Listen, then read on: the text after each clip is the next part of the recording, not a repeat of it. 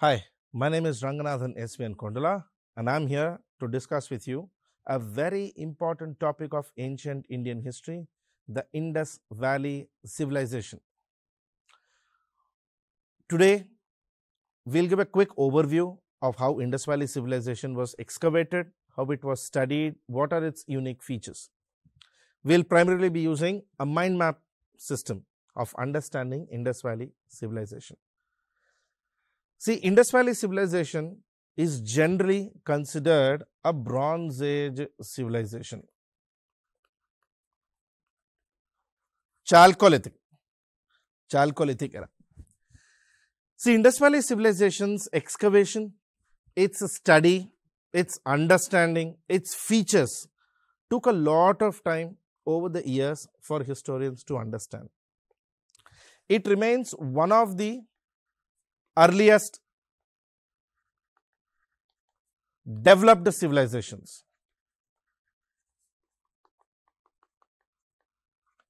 Among the civilizational features, a community becoming a full-fledged civilization, Indus Valley was possibly the first.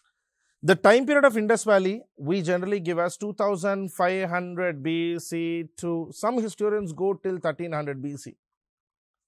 This is the maximum. See, remember, since we are dealing with ancient India, the specific years in ancient India, particularly for the ancient periods of Indus Valley or prehistory or proto-historic period, may vary from historian to historian. That is why this period is also generally called proto-history. The reason why we call this as proto-history is, during this period, we have a lot of sources to read, sources to understand, but at the same time, we do not have exact clarity on what it is. Because the literature, the sources of history are not, we are not able to read them, we are not able to deduce or decipher them. At this point, whatever I am saying is essentially historians' understanding and historians' estimation of different Indus Valley features. Now, Indus Valley civilization was discovered by Dr. Daya Ram Sahani. He is credited to be the guy who discovered Indus Valley civilization back in the 1921. In 1921, he discovered a site called Harappa. Then in 1922, Rakhaldas Banerjee excavated a site called Mohenjo-daro. The word Mohenjo-daro literally means mound of the dead. Mound of the dead basically means like an artificial mountain of skeletons. When Mohenjo-daro was excavated, there were a series of skeletons which were found in this period, in this region. That's why we called it Mohenjo-daro. Now remember, the terminology that we give, Harappa, Mohenjo-daro, is simply our terminology, the terminology which we consider to be Harappa and Mohenjo-daro. We are not sure if Indus people themselves called it Indus Valley civilization. So overall, from 2500 BC to approximately 1300 BC, and we break down Indus Valley into three periods. Three periods of Indus Valley civilization, or three phases: the early phase, the mature phase, and the later phase. Now remember, all the sites that you actually study in your textbook, Mohenjo-daro, Harappa, Rakhi-gari, Chanhu-daro, Kovdiji, most of these come from the middle phase. The early phase shows some features of Indus Valley civilization. The later phase show a declined sequence of Indus Valley civilization. Majority of the core features are only observed in the mature phase. Now, that's why the chronology of Indus Valley civilization is given there. 3500 BC to 2600 BC. 3500 BC to 2600 BC, that is the early phase. 2600 BC to 1900 BC, we generally call this middle phase or mature phase. This is where most of the Indus Valley features come from. And then comes the late phase, 1900 BC to approximately 1300 BC. This is where we see a sort of decline in Indus Valley's features. Okay. Now, at the same time, there is one more significant challenge with Indus Valley civilization. What can it be called? Terminology. Total 1450 plus sites. Majority of them based around Indus River. That's the main reason why we call this Indus Valley civilization. But at the same time, this also happens to be around the ancient Saraswati River. The ancient Saraswati River. That is why some historians call it Saraswati civilization. Like for example, Sir John Marshall. John Marshall called it Saraswati civilization. The Saraswati civilization because most of the area tends to be falling around the Saraswati river system. And modern historians like Romila Thapar, R.S. Sharma even call it 𝗧𝗧 civilization because Indus Valley settlements majority in India today fall around the 𝗧𝗧 river, the 𝗧𝗧 river. Now, if you see in terms of the extent of the civilization, totally 13 lakh square kilometers, approximately 1450 settlements. In the north, Indus Valley's extent goes till Manda in Jammu and Kashmir. In the south, it goes until Daimabad, Maharashtra. In the east, it goes till Alamgirpur near Meerut in UP. And in the west, till Sukta Gendor of Balochistan. Now, there is one interesting aspect or one interesting information that you need to know. The outermost settlement of Indus Valley seems to be 𝗧𝗦𝗔𝗧. 𝗧𝗦𝗔𝗧 comes almost in the North Afghanistan region. Most probably, recent historians have called 𝗧𝗦𝗔𝗧 an outer trade post rather than a settlement. 𝗧𝗦𝗔𝗧 was termed as an outer trade post rather than a settlement. In terms of total area, 13 lakh square kilometers or 3.2 million square kilometers. And Indus Valley civilization, as I said, is considered Indus Valley because most of the settlements falls around the Indus River Valley. Indus River Valley's key river has been Saraswati River. So that's why some of them have ended up calling it Saraswati civilization and few others have called it 𝗧𝗧 because this river goes like this as 𝗧𝗧 river. 𝗧𝗧 river is one of the feeders of the Ganga Yamuna river system. The river is the settlement is completely named after Indus Valley river system. Okay. Unique feature, it's urbanization. Indus Valley has very good urban planning. Indus Valley seems to have had perfect urban planning system. Now, in terms of town planning, most important features of Indus Valley are its town planning.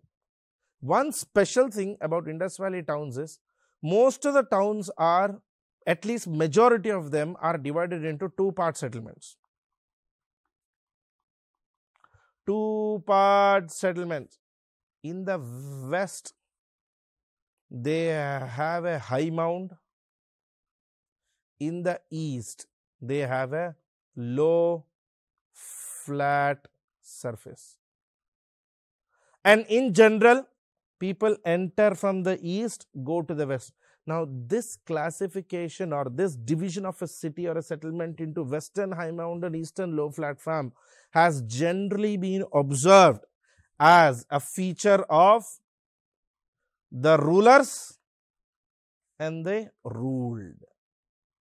Ruled being the common people, rulers being the ruling class. Now, this also is very clear because in the western high mound, most of the settlements are very clean, very flat, very fine finished. Whereas in the east, the settlements are generally rough finished, very rough finished. And in Indus Valley, this part, always remember, majority of the construction material or material used for construction is baked bricks. Indus Valley people have used baked bricks.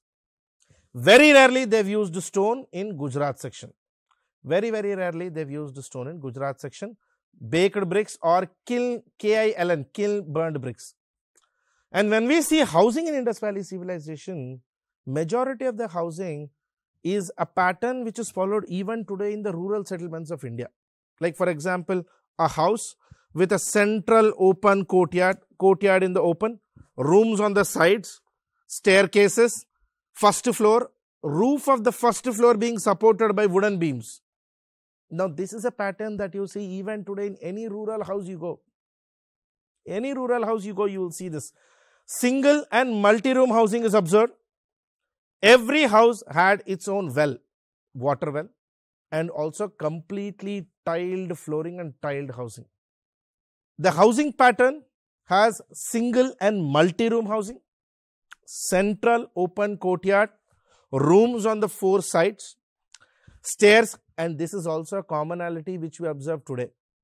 In our Vastu, we plan to put stairs on the western side of the plot. Even in Indus Valley, they had exactly the same. There's been a mains question where they say modern architectural features deliver a lot of features or copy a lot of features from Indus Valley civilization. This should be actually your answer. So houses have single room, multi-room. Every house had its own water well, so they were self-sufficient. No two houses had a same common wall. Houses were always divided by at least 5 to 10 feet worth of land in between them, generally called the no man's land. Generally observed as the no man's land. Tiled flooring was observed. Flat terrace was observed in Indus Valley civilization. See, we have this patio roofs like this. This is called patio. This is not observed in Indus Valley civilization. Instead, they have flat roof housing. Flat. Okay. Some of the houses were too big, some were too small, and one common feature in Indus Valley civilization which we observe even today in modern constructions is row housing or sequential housing. Row housing or sequential housing. Very rarely, but definitely we've seen two-storied houses, houses with two floors, first floor and second floor, and there has also been examples of bathrooms or toilets in the first and second floor. So Indus Valley people also knew about plumbing and hygiene and sanitation. Bath areas were always layered with baked bricks and sealed with gypsum. They used to layer bricks wherever water falls or wherever water happens, baked bricks, and then in between the bricks they layer gypsum. That way it becomes a waterproof sealant. This is a pattern which you observe much later into medieval Indian history also. Even in medieval constructions we used to do gypsum. Uske baad we started doing, after that we started doing lead ceiling. If you go to any temples in South India, you will actually see temple flooring having lead layered in between them, molten lead. A copy from the gypsum layering of Indus Valley civilization. And as I said, there were toilets on the first floor. The toilets were even connected to the common drain canal using terracotta pipes. Terracotta means baked clay. They used to use baked clay pipes. Now, this is a pattern observed again much later into even modern Indian history. Even modern constructions, just about 30-40 years back, also buildings used to have baked clay water pipes from Indus Valley civilization. There is also a series of public structures like bath, probably like a layered stepped water tank, which we observe in Mohenjo-daro.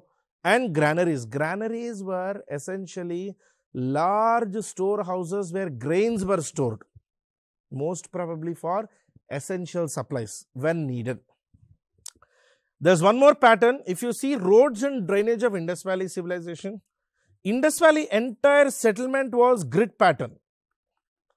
Grid pattern is basically where roads actually cut into each other at 90-degree angle, exactly 90 degrees. No 60-degree, no turnings. Perfect grid planning. Also, the cities were layered in parts. So, there used to be one full block, then a 90-degree road structure, one more block, 90-degree road structure, and each block has same type of housing. One room, one attached bathroom, 2 rooms, one attached bathroom, this model. So basically this was a very well planned, well established living system. And when we see the drainage, the drain canals were channels, 3 feet deep channels on the sides of the road or sometimes under the road. All houses were connected to these drain canals, and these were completely covered with slabs, either stone slabs or baked brick layering. Pretty much every house had a drain canal. That indicates the importance Indus Valley people gave to hygiene and health, the drain canal system. Now, this is the best example I'll show you of a house pattern.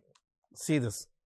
Central open courtyard, and you can see rooms on the sides, flat roof on the top, rooms on all the sides, staircases, and how the beams are supporting the upper roof. This is a pattern which we observe even today in modern housing. And in Indus Valley, 2 important words of caution. Number 1, the doors and the windows of the house do not open onto the main street. If you observe here, it's very clear. There are no windows or doors here. They don't open onto the main street. Number 1. Second thing, you see the houses have a gap in between them. Now, this is a feature which we observe in modern European house planning. This is not something which we observe in much later period also. Some important cities of Indus Valley civilization. For example, take Harappa. Harappa is on the bank of Ravi river. It was the first excavated site by Dr. Dayaram Sahani. He was an archaeologist with ASI. And Harappa's most important findings is a citadel. Citadel basically means an area with large buildings. Most probably you can say buildings of rulers, buildings of administrators, or buildings of governance. Great granary, a very big storehouse, approximately, even according to R.S. Sharma, about 884 square feet worth of size of granary. This is very similar to the modern day FCI godowns. You know how we have FCI godowns, Food Corporation of India godowns? Same logic.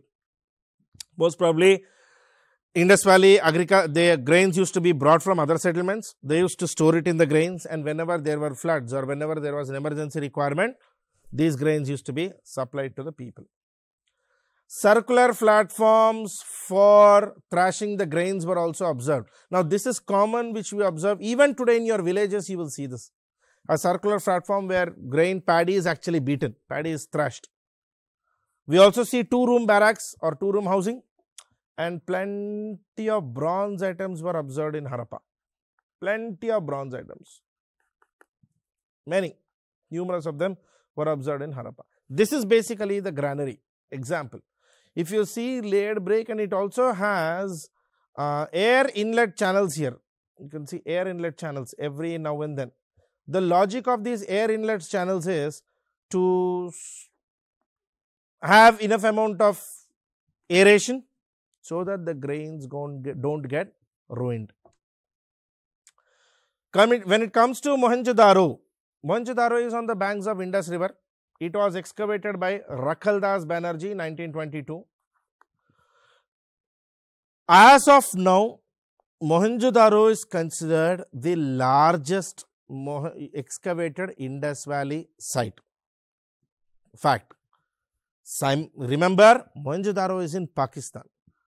So, it is 𝗂𝗏𝗃 of India, which is the largest Indus Valley site in India. In India, it is 𝗂𝗏𝗃, but overall Indus Valley, it is Mohenjo-daro. As I said, the word Mohenjo-daro basically means mound of the dead, because numerous skeletons were found here. Plenty of skeletons were found here when R.D. sir was actually excavating. It had the largest granary. One special excavation or one special thing about Indus Valley Mohenjo-daro site is the great bath. The great bath is like a stepped water tank. It looks like this.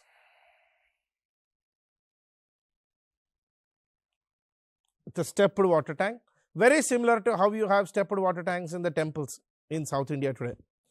It was layered with bricks, sealed with gypsum, with galleries on top. See, galleries are basically small rooms.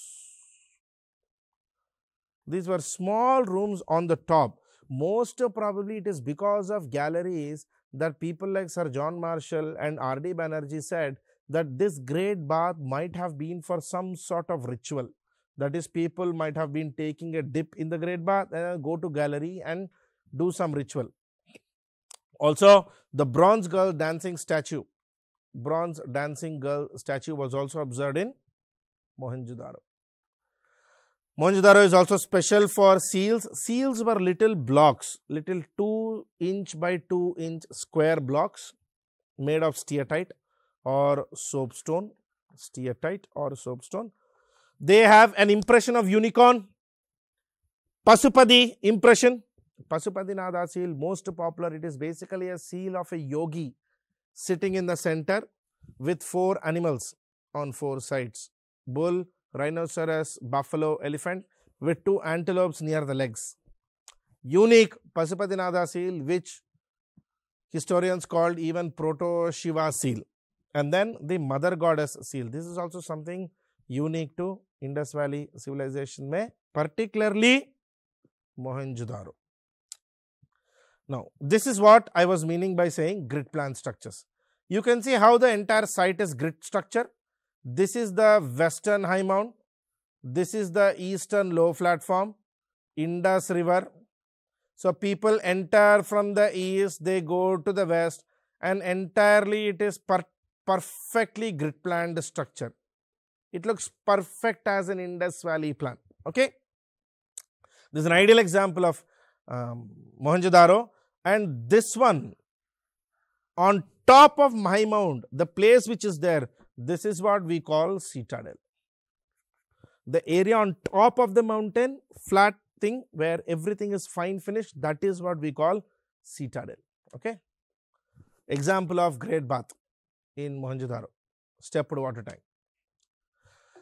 One of the important places in India is Lothal, a city which has been divided into 6 parts. Speciality of Lothal is an artificial dockyard. See, Lothal is actually not on the coast.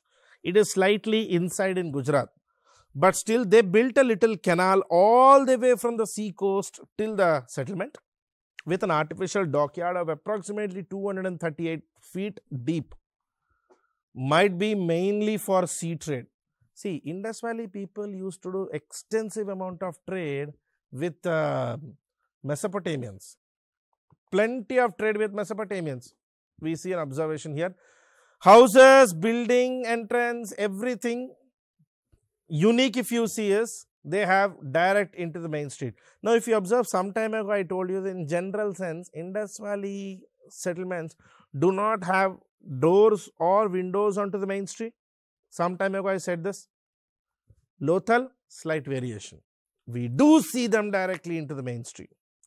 And most important findings, rice husk, dockyard, artificial dockyard, and a bead making industry. Beads are like artificial jewelry, a sort of bead making industry observed in IVC settlements, Indus Valley settlements, particularly Lothal.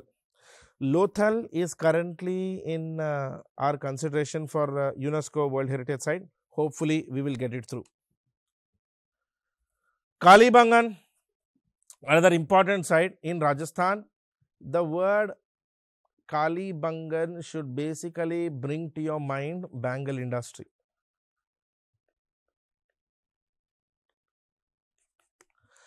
The word Kalibangan in Rajasthani's word basically means black bangles. Kalibangan had black bangles. Kalibangan has houses with private wells, complete, all houses have private wells. Kalibangan is also the first site to show evidence of furrows. Furrows is basically plowed land channels. Brick platform granaries. Granaries were there in Kalibangan also, but they were built on an artificial brick platform, slightly layered up, and on top of that they built a granary. Camel bones were found in Kalibangan. and no baked bricks or drains in Kalibangan, but rather we see stone constructions as well. We observe stone constructions also in Kalibangan. This year, one unique site which has been in news a lot is 𝗧𝗦𝗧. Kalibangan is in Rajasthan, 𝗧𝗦𝗧 is in Gujarat. It's in Gujarat. 𝗧𝗦𝗧 is a site known for 3 citadels, 3 high mounts with unique water reservoirs, series of check dams actually. Now, historian B.B. Lal even went to the point of saying that possibly 𝗧𝗦𝗧 used to go through too much of flooding, and because of its consistent problem with flooding, there was an issue. And that's the reason they built so many check dams and series of dams. And 𝗧𝗦𝗧 also has arched entrances on their streets. Somewhat special and unique. 𝗧𝗦𝗧 has arched entrances, little arch entrance written on the top. On top of the arch, there used to be something written in gypsum, probably street name, probably name of the local governor or local ruler. We don't know. That part we will never be able to clarify, or we will never be able to exactly guess what was there. And the last 3 sites, more popular is 𝗧𝗦𝗧, where horse remains or horse bones were found. 𝗬𝗏𝗃, where 𝗬𝗏𝗃 is the only city where the entire city has same type constructions. 𝗬𝗏𝗃 seems to have been a city which actually doesn't have a classification, which doesn't have a 2-part system like citadels, rulers and commoners. This model was not seen in 𝗬𝗏𝗃. And then 𝗧𝗏𝗃. 𝗧𝗏𝗃, as I said, is the outermost settlement from the entire Indus core area. It is actually completely outside the Indus river system. Most probably it was a trade center or a trade post. Outermost trade post for the Indus Valley civilization. 𝗧𝗏𝗃, 𝗬𝗏𝗃, 𝗧𝗏𝗃. And remember, 𝗧𝗏𝗧, Lothal are the ones which are in India. Okay, 𝗧𝗏𝗧 and Lothal. And this horse bone remained a major controversy because when the horse bones were found, we were not sure if Indus Valley people actually knew about horse, and we are not sure even today, because other than the horse bones, there is absolutely zero reference in Indus Valley civilization for the animal horse, either in their terracotta toys, either in their seals or in their carvings. No other information except other than horse bones. No other place refers to horses in Indus Valley civilization. And finally, remember, Indus Valley's contemporary civilizations were Chinese, the Mesopotamians, and the Egyptians. Egyptians on Nile, Mesopotamians on Tigris or Euphrates river, and Chinese on the Huanghe river. Huanghe river. Okay, that's it in this session, guys. We'll continue more about Indus Valley civilization in the next session. Thank you.